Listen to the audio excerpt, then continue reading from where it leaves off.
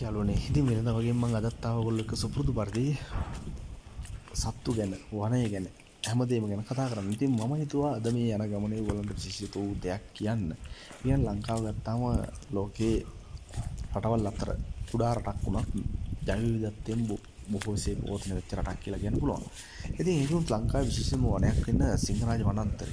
ඇත්තම ලංකාවේ සිංහරාජ වනාන්තරය කොහොම ලොකු කුඩා බාලමහලු හැමෝම දන්නවා. හේතුව තමයි පාසල් අධ්‍යාපන කාලය තුලදී අපිට සිංහරාජය ගැන මේ සිංහරාජයේ ජෛව විවිධත්වය ගැන බොහෝ කරුණු කාරණා අපිට කියලා දෙනවා. ඒ වගේ තමයි ඉතිහාස කතාවල සිංහරාජ වනය ගැන බොහෝ දේවල් තියෙනවා. 1505 ලන්දේසි ආක්‍රමණයේදී සිංහරාජය වෙච්ච සිදුවීම්. ඒතකොට ඒගොල්ලෝ මේ ආශ්‍රිත කරපු දේවල් ඊට පස්සේ ලන්දේසි කරපු දේවල් බ්‍රිතාන්‍ය ආණ්ඩුව ඉතින් ලංකාවේ සිංහරාජය තුල කරපු දේවල් පරීක්ෂණ කරලා මේ හැමදේම එක්ක මේ විට වර්ග කිලෝමීටර් 3493ක් වගේ භූමි ප්‍රමාණයක් පැතිරලා තියෙන සිංහරාජ වනාන්තරය කියන්නේ ඇත්තටම ජෛව විවිධත්වයේ ලොකුම තෝතැන්න අපේ ලංකාවේ. ඉතින් මේ සිංහරාජ වනාන්තරය වර්ග කිලෝමීටර් 12493ක් තියෙන මේ වනාන්තරය තුල සිංහරාජය තුල විතරක් දක්නට දිනවා ශාක විශේෂ 306කට අධික ප්‍රමාණයක්. ශාක විශේෂ 306කට අධික ප්‍රමාණයකින් සමන්විත මේ සිංහරාජ වනාන්තරයේ ඒකනු 60%ක් සිංහරාජයට ආවේනික වූ ශාක ප්‍රජාවක් වෙනවා.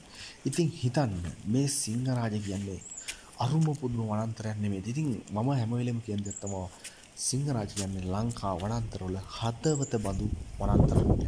කොහොමවත් මම මේ අද යන්නේ සිංහරාජ වනාන්තරයේ එක්තරා මායමක. ඒ කියන්නේ රක්වාන කඳුමැටියට වයින් වෙලා තියෙන මේ සිංහරාජේ ඊස්ටර්න් සිංහරාජ. එහෙම නැත්නම් මෝර්නින් සයිඩ් කියලා හඳුන්වන සිංහරාජ එක්තරා ප්‍රදේශයක.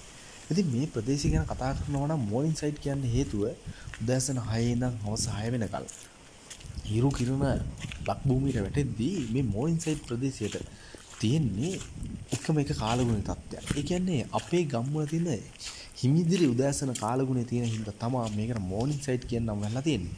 කොහොමද අපි සිංහරාජ වනයේ ශාක ගැන කතා කරනකොට මේකේ තියෙන හොරකුලේ ශාක.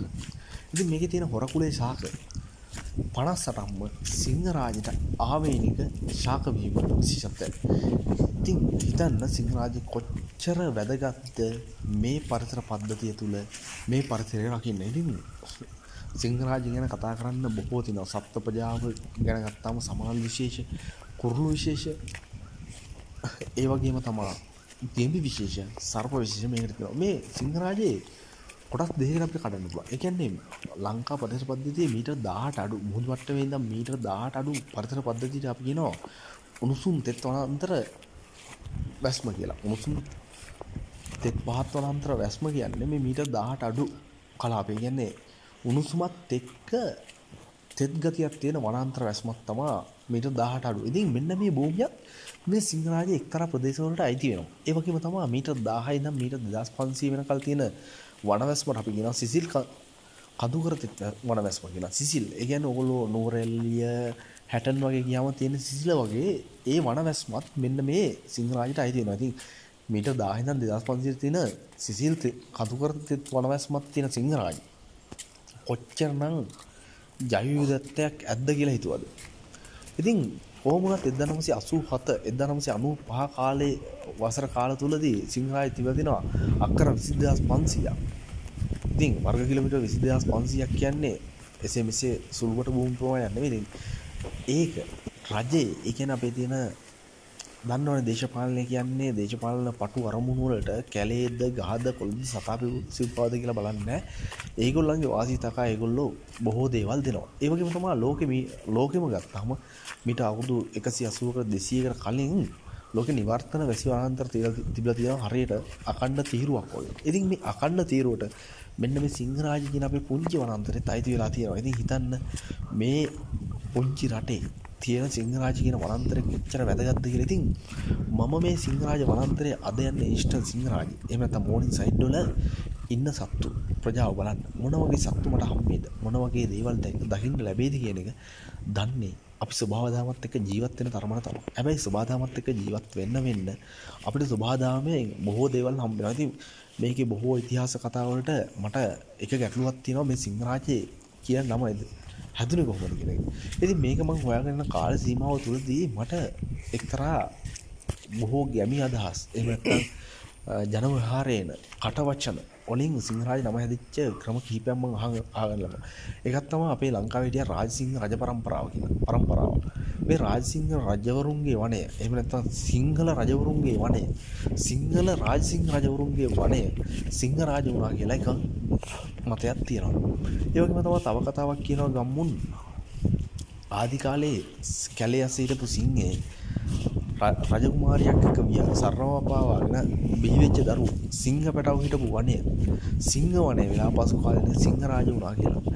කොහොම වුණත් අවසානට තව පුද්ගලයෙක් කියනවා ලංකාවේ ඉතිහාසයේ හිටපු අවසාන සිංහයාගේ රාජධානිය සිංහ රාජධානිය වුණා කියලා. කොහොමද මේ අටුවාට ඊටාවල සඳහන් වෙලා නැහැ මේ සිංහරාජ කියන එකට ඇත්තටම කොහොමද මේ නම හම්බුනේ කියලා.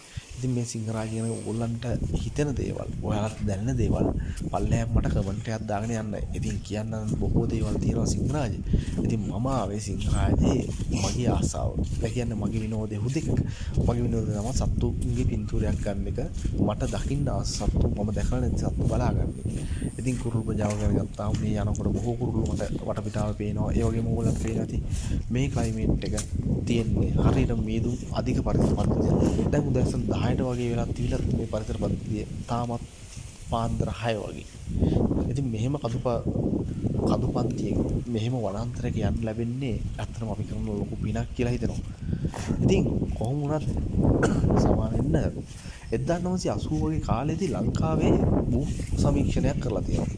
දැන් 1980 ලංකාවේ හිටපු ලංකාවේ රජයේ විසින් භූ සමීක්ෂණයක් කරලා ලංකාවේ තිබිච්ච වනගහනය බලලා තියෙනවා. ඉතින් එතකොට ලංකාවේ වනගහනය දීලා තියෙන මුළු භූමියේ 101.5ක් වගේ ප්‍රමාණයක් තමයි මෙන්න මේ භූ සමීක්ෂණය තුළින් පැහැදිලිලා තියෙන්නේ. ඉතින් කොහොම වුණත් මේකෙන් තෙත්කලාපීය පරිසර පද්ධතිය ගත්තාම තෙත්කලාපීය පරිසර පද්ධතිය වනවැස්ම 10%ක් 11ක් ඒ වෙන විටත් තියෙන සිංහරාජ. ඉතින් හිතන්න සිංහරාජ වනවැස්ම කොච්චර විදියට ඒ කාලේ ඉඳන් ආරක්ෂා වෙලා තියෙනවද කොච්චර වටිනවද කියලා. කොහොමද 1978 වගේ යුනෙස්කෝ විසින් ජෛවගෝල රක්ෂිතයක් වශයෙන් නම් කරු මේ සිංහරාජය 1985 ඔක්තෝබර් සිංහරාජය පළවෙනි සංරක්ෂණය සඳහා පළවෙනි අඩිතාලම් ටික වැටෙනවා. මොකද හේතුව තමයි ලෝකෙම අවධානය සිංහරාජයට එද්දී ලංකාවේ රජයට බෑහක් බලාගෙන. ඒකින්ද තමයි 1985 ඔක්තෝබර් වල සංරක්ෂණය කරන්න පටන් ගන්න මේ සිංහරාජ කියන වනය. ඉතින් එහෙම නොවුනා නම් අද මේ වෙන විට ලංකාවේ සිංහරාජ වනයේ හරියටවත් ඉතුරු වෙන්නේ නැහැ. ඉතින් 1988 වගේ කාලවකවානුව වල ජාතික වනගත ප්‍රදේශයක් ලෙස නම් කරන්න මේ අපේ රජය තීරණය කළා තියෙනවා. ඉතින් ඒක ජාතික වනගත ප්‍රදේශයක් වුණා හින්දා තවත් මේ සිංහරාජයට ආරක්ෂාව. ඉතින් මෙහෙම තමයි සිංහරාජය බොහෝ වෙලාවට යුනෙස්කෝ එකෙන් ජගත් දායාද භූමියක් ලෙස එහෙම නම් කරන මේ කාලවකවානුත් එක්ක මේ සිංහරාජ බොහෝ දේවල් ආරක්ෂා වෙන්න පටන් ගන්න තියෙනවා. ඉතින් මේක හින්දා ලංකාවේ බොහෝ පිරිසකට බොහෝ දේශපාලකයන්ට මේ සිංහරාජයට අත ගහන්න බැරි වුණා. ඉතින් මම කියන්නේ ඕගොල්ලෝ සිංහරාජය එනවනම් සිංහරාජය මේ ලංකාවේ කොහේ කැලේ ගියත් ඕගොල්ලෝ පොලිතින් ප්ලාස්ටික් වගේ දේවල් මේ භූමියට අතාරින්න එපා. ඉතින් මම එක්ක වීඩියෝ එකේ ඉන්න මම පළවෙනි මේක කොටස් කීපයකට ගෙන්න හිතා ඉන්නවා මේ සිංහරාජ වනේ. ඒ කියන්නේ මම දකින දේවල් එක්ක පොඩ ඉතිහාසයේ යම් කරුණු ඕගොල්ලන්ට ගෙනහැර දක්වන්න හිතාගන්න ඉන්නේ. හේතුව තමයි ඕගොල්ලන්ට යම් කිසි දෙයක් වටිනාකමක් යම් කිසි වැදගත්කමක් මේ දෙන්න ලැබෙයි කියලා. ඉතින් මම මේ වීඩියෝ ක්ලිප් එක තුලින් මම දැක්ක සත්තුන්ගේ මම ගත්ත කැප්චර්ස් කීපයක් ඕගොල්ලන්ට දානවා. ඒ සිංහරාජ තුල ඕගොල්ලන්ට බලා ගන්න පුළුවන් වෙන්නේ මොන වගේ අයද කියලා. මෙන්න මේ වගේ ඉතිහාසයක් තියෙන සිංහරාජ තුල බොහෝ ජෛවවිවිධත්වයේ වටිනාකම් බොහෝ රාක්ෂයක් තියෙනවා. ඒ වගේම තමයි ලංකාවේ දැනටත් සොයා නොගත් හතු විශේෂ. ඒ වගේම සොයා නොගත් සාක විශේෂ. සොයා නොගත් සත්ත්ව ප්‍රජාවක් මේ සිංහරාජ තියෙනවා. ඉතින් ඊස්ට් සිංහරාජ අපි මෙහෙම යනකොට අපිට මුලින්ම හම්බෙන්නේ සිංහරාජේ ඉත්ත කන්දේ නැගලා පොඩි view එකක් බලන්න හම්බුනා. ඉතින් ඒ view එක පහුරගෙන ආවට පස්සේ මම මේ ඊස්ට් සිංහරාජය ඇතුළේ මේ හරියට ආවම මෙන්න මේ මුදුනත මෙන්න මේ කන්දේ මුදුනත අපිට තේ කැලක් මැදින් යන්න තියෙනවා. ඒ මේ තේ කැලක් මැදින් යද්දී අපිට ඉදිරියෙන් පේන දේ ඔයගලන්ට මේ තියෙන්නේ ඉදිරියෙන් තියෙන වනය තමයි සිංහරාජ වනය. ඉතින් මේ හරිය බොහෝ වෙලාවට මිනිස්සු දළු කඩන්න ඇවිල්ලා ඒගොල්ලෝ වැඩ කටයුතු කරගෙන යන භූමි ප්‍රදේශයක්. කොහොමද ලංකාවේ ඉතිහාසයේ සිංහරාජයේ නම හැදුනේ කොහොමද? අටුවාටීටවල ලියවිලා නැති වුණත් ජනප්‍රදාවද මත සිංහරාජයේ නම හැදුනේ කොහොමද කියන එක මම ඔයගොල්ලන්ට මේක තුළ කිව්වා. ඉතින් කොහොමවත් අපිට සිංහරාජයේදී සමනල විශේෂ ගණනාවක් දකින්න හම්බ වෙනවා. සමනල විශේෂ 90කට ආසන්න සංඛ්‍යාවක් මේ සිංහරාජ වනය තුළ බලා ගන්න පුළුවන්. හේතුව තමයි ලංකාවේ සමනල විශේෂ 248න් 90කට ආසන්න සමනල ප්‍රමාණයක් සිංහරාජ තුළ අපිට කැප්චර් කරගන්න පුළුවන්. ඉතින් ඔයගොල්ලෝ හිතන්න මුළු ශ්‍රී ලංකාවෙම ඇවිදලා සමනල වර්ග 248යි වර්ග 90කට ආසන්න සංඛ්‍යාව සිංහරාජ කැප්චර් කරගන්න පුළුවන් කියන්නේ පින්තූර කරගන්න පුළුවන් කියන්නේ කොච්චර විවිධත්වයක් මේ සිංහරාජ කැලේ තියෙනවා කියලා. ඒ වගේම තමයි සාක විශේෂ මම කලින් කිව්වා. ඉතින් අපි නොදැක්ක සාක විශේෂක මොවල අහලා ඉතින් ස්ට්‍රොබිලෙන්තස් කියලා සාක විශේෂය. නෙළු විශේෂ. ඉතින් මේ විශේෂ ගණනාවක් සිංහරාජ අපිට දකින්න පුළුවන්. ඉතින් නෙළු විශේෂ ගණනාවක් ඒ වගේම ඕකිඩ් විශේෂ. ඕකිඩ් විශේෂ ගුවන් ඕකිඩ් ෆවුල් කිහිපයක ඕකිඩ් විශේෂ ගණනාවක් සිංහරාජ වනම් පුළුවන්. ඉතින් මේ වගේ වටිනාකමක් තියෙන සිංහරාජේ අපේ සමාජ නූගත් ගැමියන් නූගත් දේශපාලකයන් අස්ති රතු වෙලා බොහෝ තැන් විනාශ වෙනවා. ඉතින් මේ පරිසර පද්ධතිය රැකගන්න බොහෝ පිරිසක් ගත කරනකොට බලය තියෙන පොළොමොට්ටල දේශපාලකයන්ගේ ගොන් වැඩ හින්දා මේ වන ප්‍රදේශය විනාශ වෙලා යනවා. ඉතින් කොහොමුණත් මේක ඉංග්‍රීසි ආණ්ඩුව කාලේ ඉඳන් ආපු විනාශයක ආරම්භය කියලා කියන්න පුළුවන්. මේ ආරම්භය අදක හිකිරිච්ච දෙයක් නෙමෙයි. ඉතින් කොහොමුණත් අපි බලන්න ඕනේ ඉදිරි අනාගතයේ ඉන්න දරු පරපුරට මෙන්න මේ සිංහරාජ වනාන්තරයේ වැදගත්කම වටිනාකම කියා දීලා ඒක රැකගන්න. ඕගොල්ලන්ට පේනදී ඉදිරියෙන් මේ තේකයන් ඉවර වෙනවත් එක්කම එතන තමයි සිංහරාජ ඉෂ්ට සිංහරාජ ඇතුළු වීමේ දොරටුව. ඉතින් මෙතනින් ඇතුළු වුණාට පස්සේ අපි යන්නේ සුභාදහමට. සුභාදහම කියන්නේ අතරම මිනිස් ක්‍රියාකාරකම් වලින් තොර සත්තුන්ගේ ක්‍රියාකාරකම් වලට නතු වෙච්ච භූමියකට. ඉතින් මෙතෙන්දී අපි හැතිරෙන්න ඕනේ අපිට ඕන විදිහට මේ වනේ ඕන විදිහට කියන එක මුලින්ම මතක් කරගන්න. ඉතින් ඔයගොල්ලෝ කවදා හරි දවසක ඊස්ටර්න් සිංහරාජ එන්න බලාපොරොත්තුවක් තියෙනවා නම් නැත්තම් ඔයගොල්ලෝ මෝර්නින් සයිඩ් වලට එන්න ආසාවක් තියෙනවා නම් පුළුවන් තරම් පොලිතින් ප්ලාස්ටික් ඉවත් කරලා ඕගොල්ලෝ රැගෙන යන පොලිතින් ප්ලාස්ටික් යම් දෙයක් තියෙනවා ඒවත් අරගෙන යන්න කියලා කියනවා මේ පරිසර පද්ධතිය අනාගත පරපුරට ඉතුරු කරන්න ඕන හින්දා. ඉතින් ඔයගොල්ලන් පේනදී මේ තියෙන්නේ ඊස්ටර්න් සිංහරාජ එහෙම නැත්නම් මෝර්නින් සයිඩ් වල සිංහරාජයට ඇතුල් වෙන ස්ථාන. ඉතින් මේ මං යන්නේ ප්‍රධාන පාර දිගේ ෆොරස්ට් එකේ බංගලාවක් තියෙනවා ෆොරස්ට් බංගලෝ එකක් ඒක බලා. ඉතින් ඔයගොල්ලන් දකින්න ඇති සමනලෙක් මේ කැම්ප් එක ගාවින් ඇවිල්ලා ගියා. ඉතින් ඒ වගේම තමයි මේ පරිසර පද්ධතිය මේ පාර දිගේ යද්දී එනසල් ශාකය බහුලව දකින්න තියෙනවා මේ ඊස්ටර්න් සිංහරාජේ. ඒ වගේම ආක්‍රමණ ශාකයක් තියෙනවා. ඔයගොල්ලෝ පුළුවන් නම් හොයලා බලලා කියන්න ආක්‍රමණ ශාක කිහිපයක් තියෙනවා.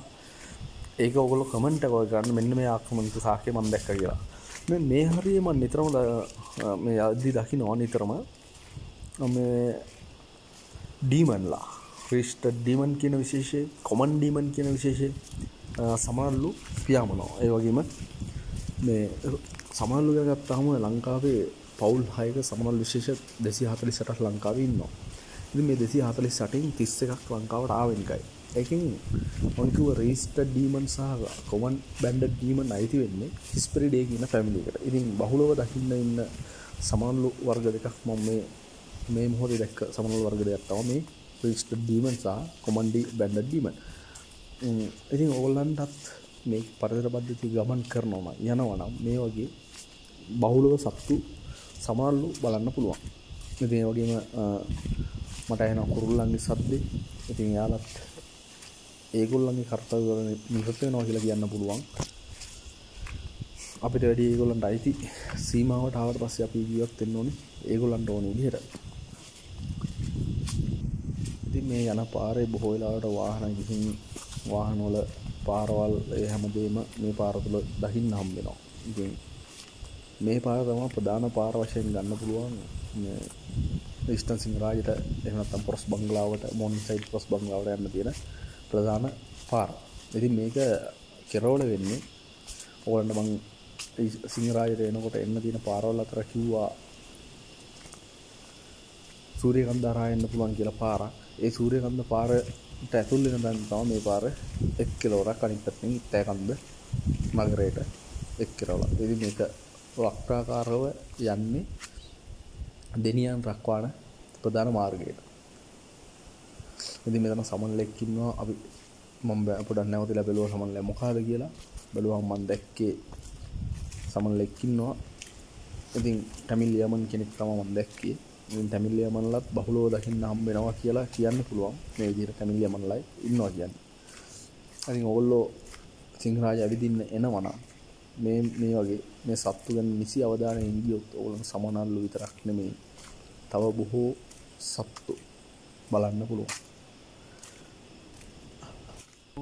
සිංහරාජ ගැන කතා කරනකොට මම ඉතිහාසයේ බොහෝ දේවල් කියද්දී සිංහලෙන් පරිවර්තනය කරපු සිංහරාජයේ පොතක් තියෙනවා ලංකාවේ. ඉතිහාසයේ පළවෙනි පොත කිව්වොත් සිංහලෙන් රචිත වූ සිංහරාජයේ ඒකට අපි මම බලලා තියෙන පාරක එකකින් සිංහරාජ නම් වූ ලාංකික වර්ෂා වනාන්තරය කියලා තමයි මුල් වරට රචනා වෙන්නේ. කොහොමද නීලාද සොයිසන් සහ රයිහානා රහීම් කියන දෙන්න එක්ක තමයි මේ පොත කරලා තියෙන්නේ. ඉතින් මේක ගත්තොත් එහෙම පළවෙනියට මේක ඉංග්‍රීසි ග්‍රන්ථයක් නැවත ඉංග්‍රීසි ග්‍රන්ථයක් අරගෙන ඒක සංශෝධනය කරලා ඒකේ තියෙන කරුණු පරිවර්තනය කරලා තමයි මෙන්න මේ සිංහල ග්‍රන්ථය ලියලා තියෙන්නේ. ඉතින් මේක 1986 දෙසැම්බර් මාසයේ තමයි ඉංග්‍රීසි ග්‍රන්ථය දාලා තියෙන්නේ. එළි දක්වා ගියේ. ඉතින් ඒකේ තොරතුරු එක්කව කරගෙන ඒකේ තොරතුරුත් එක්ක නවතරතුරු එක්ස් කරන්න ඒගොල්ලන්ට අවශ්‍ය සම්පාදන නැති වෙච්ච හින්දා ඒගොල්ලෝ ඒ පොතම නැවත පරිවර්තනයක් කරලා 1990 දී සිංහලෙන් ලෝකෙට දක්වා දිනවා. ඉතින් මෙන්න මේ වගේ තමා සිංහරාජ ගැන මුලින්ම ලියවෙන්න ගන්නේ. සිංහරාජ ඉතිහාසයේ පළවෙනි පොත සිංහල භාෂාව. ඒකත් ඇවිල්ලා පරිවර්තන යක් කියලා කියන්න පුළුවන්. ඉතින් ඊට පස්සේ බොහෝ ලංකාවේ හිටපු විද්වත්තු පරීක්ෂකයෝ රචකයෝ බොහෝ අය ඇවිදින් මේ සිංහරාජේ පරීක්ෂණ කළ යුතු කරලා මේ තියෙන ජෛව වටිනාකම ඒ වගේම ශාකවල වටිනාකම සත්ත්ව වටිනාකම බොහොමයක් පතපතේ ලියලා තියෙනවා. හිතන්නේ මම ගොඩක් දේවල් කිව්වා ඕගොල්ලන්ට පරිසරයේ වීඩියෝ එක බලන ගමන් ඕගොල්ලන්ගේ හිතට දැනෙන දේවල් අදහස් මොන වගේද කියලා මම දන්නේ නැහැ. ඉතින් ඒක හින්දා ඕගොල්ලෝ මා එක්ක රැඳිලා ඉඳලා මගේ වීඩියෝ වල අඩුපාඩුවක් තියෙනවා නම් මට කියන්න මෙන්න මේක අඩුපාඩුව තියෙනවා මෙන්න මේ අඩුපාඩුව සකසගෙන ඔයා වීඩියෝ ටික කරොත් ගොඩක් වැදගත් වෙයි. ඒ වගේ දේවල් කියන්න මම අතර මේ වගේ දේවල් වලට ගොඩක් කැමතියි. ඉතින් සිංහරාජයේ පළවෙනි අධීර වශයෙන් මම ඕගොල්ලන්ට ඊස්ටර්න් සිංහරාජ පළවෙනි අධීර වශයෙන් මම පළවෙනි වීඩියෝ ක්ලිප් එක ගෙනාවා මේ විදිහට.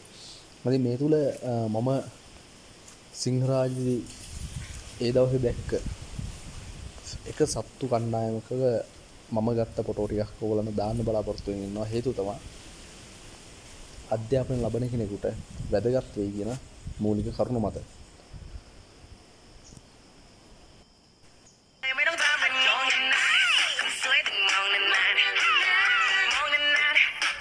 මේ තමිල් ගාමින් කියන සිගිල්ලා ගියා.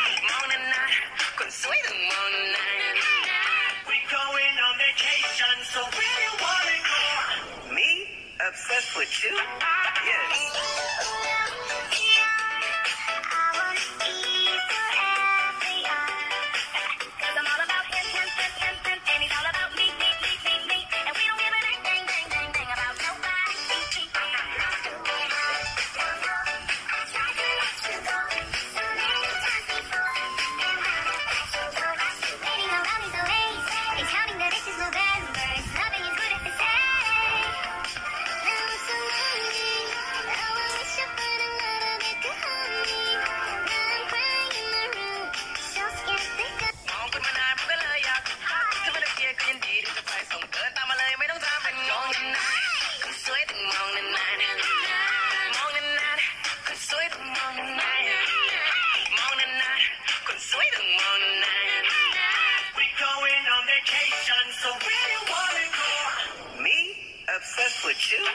Yes.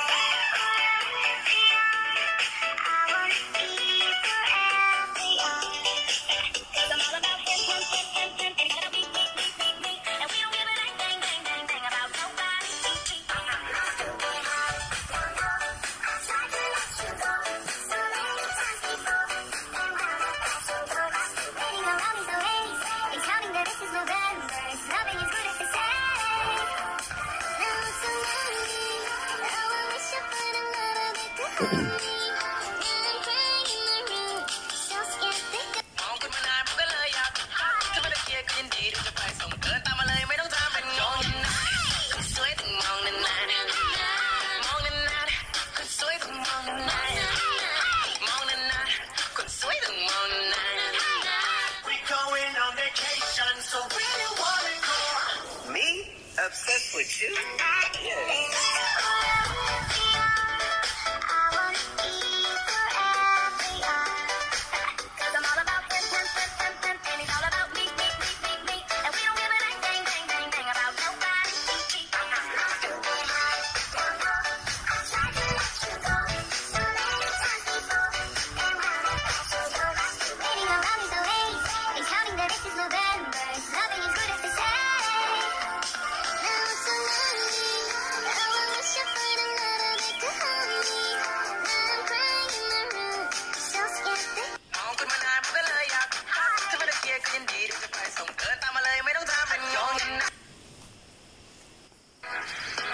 Come shape the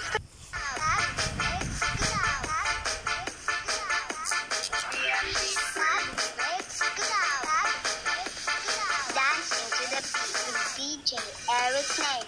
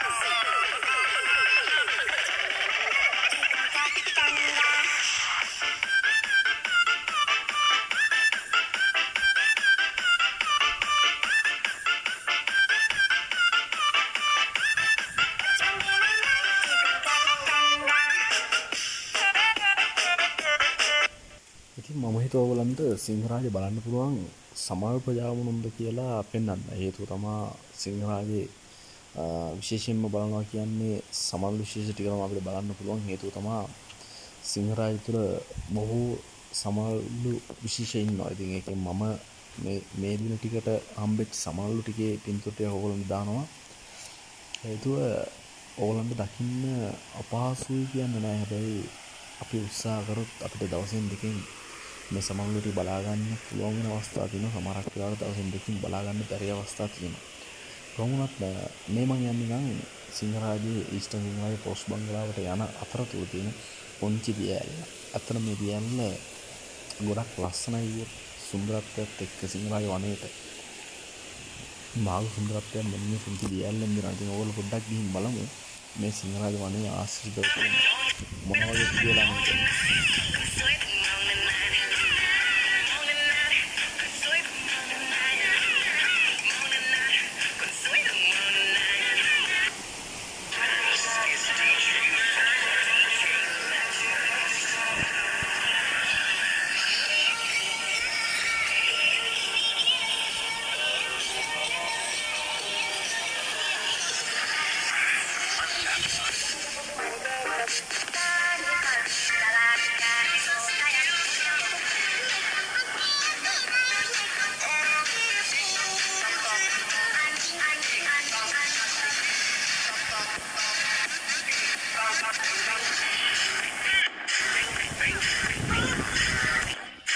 ඉතින් මේ ඉන්නේ සිංහලයි දකින්න ඉන්න සමහරවිට ඉතින් මේගොල්ලන්ගේ පින්තූර ගන්න බොහෝ වෙලාවට මට ලොකු වෙහසක් ගන්න වුණා.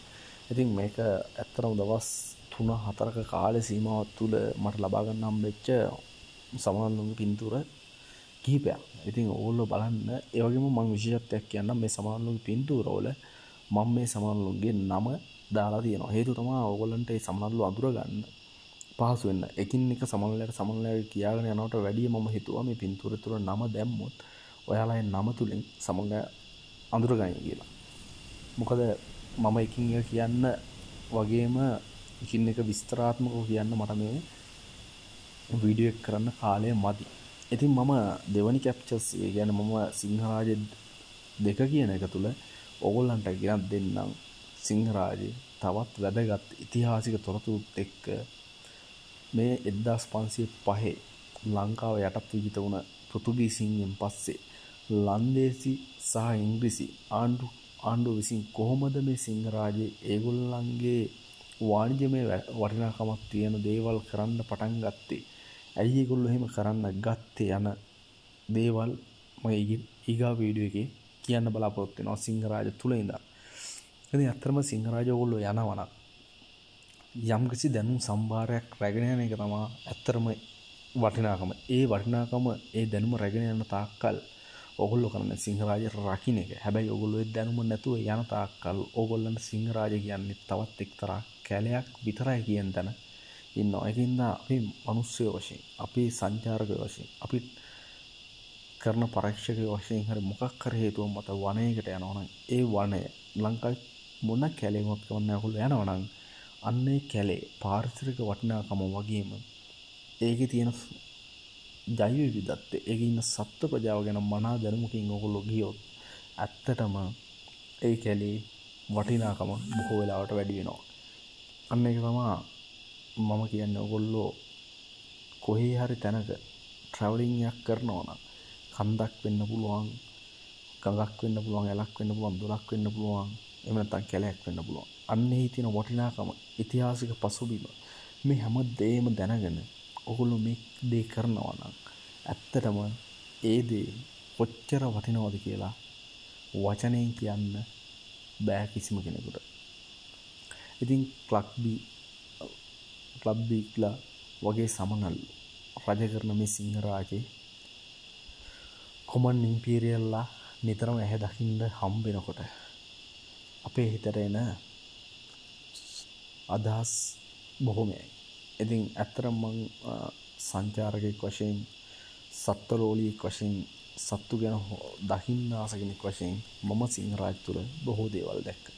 ඉතින් මම කැමති ඒවා ඔයගලන්ට එකින් එක කොටස් කරලා ගෙනත් පෙන්නන්න මෙන්න මේ සිංහරාජ වටිනාකම කියලා. ඉතින් මගේ ඊගා වීඩියෝ ක්ලිප් එකෙන් සිංහරාජ 2 එනකල් ඔයගොල්ලෝ බලාගෙන මම සිංහරාජ ඊස්ටර්න් සිංහරාජ දෙවනි කැප්චර් එක ගේන්නම් ඉක්මනටම. මේකේ අඩුපාඩු මොනවා හරි තියෙනවා නම් ඔයගොල්ලෝ යම් දෙයක් ඉගෙන ගත්තා නම් ඒ දේවල් මට කමෙන්ට් කරන්න. අත්‍තරම මම බලාපොරොත්තු වෙනවා ඊගාව එක මීට වැඩිය හොඳට කරලා දෙන්න ඕගොල්ලන්ට දැනගන්න. ඒ වගේම තව දෙයක් කියන්න යන්න කලින් මගේ channel එක subscribe කරලා නැත්නම් subscribe කරන්න. ඒ වගේම යාළුවන්ටත් දැනුම බෙදා ගන්න කැමති අය ඉන්නවා නම් ඒගොල්ලන්ට share කරන්න. ඊගා වීඩියෝ එක බලන්න ඕන නම් bell icon එක තියෙනවා ඔබන්න. ඔබලා ඊගා වීඩියෝ එක දාපු ගමන් ඕගොල්ලන්ට මගේ වීඩියෝ එකක් වැටුණා කියලා ඉක්මනටම දැනගන්න ලැබෙයි. එහෙනම් තවත් දවසක හමු වෙනකල් අදට මම සමු ගන්නවා. බොහොම ස්තුතියි.